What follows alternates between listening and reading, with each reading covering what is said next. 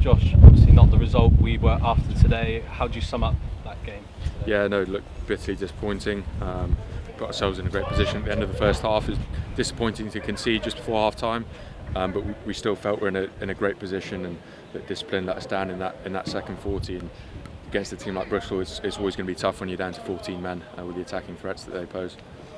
Talk about discipline. Were there any other areas of the game that we could have stood out or stepped up in to make sure the result could have gone our way? Well, I think that's probably the main area.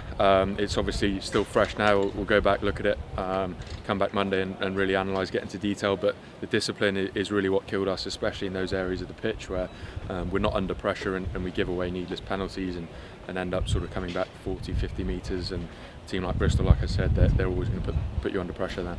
How can you work on that discipline side of the game? Obviously, it's not one of those you can potentially work on the training ground with.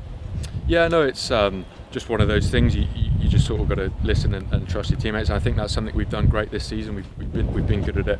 But it's almost that over eagerness sometimes, sort of wanting to do so much, wanting to do really well, and that ends up giving away like a needless penalty, which ultimately costs the team. So it's definitely not through lack of effort. If anything, probably going too much effort. How did the guys bounce back from this? What is a perfect week, say, after this result? Yeah, look, it's going to sting for a few days. It will do. But look, the beauty of this and the Premiership is you get a chance next weekend to go and right a few wrongs, and that's exactly what we're going to do back here at the Rec on Friday night. So look, we'll get. I know the boys, they'll get stuck straight back in come Monday, Tuesday, and we'll be looking forward rather than back.